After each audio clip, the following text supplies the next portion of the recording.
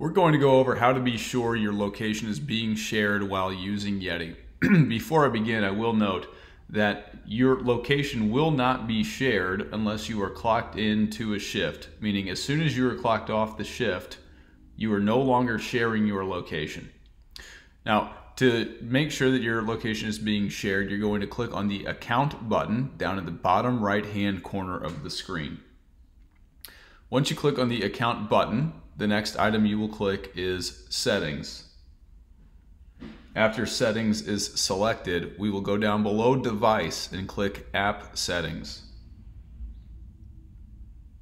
Once you've selected App Settings, the next item you're going to select is Location, up here at the top of the screen.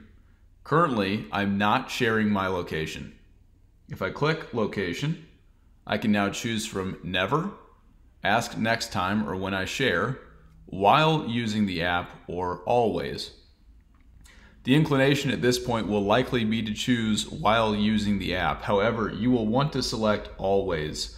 While using the app prohibits sharing when your phone is hibernated.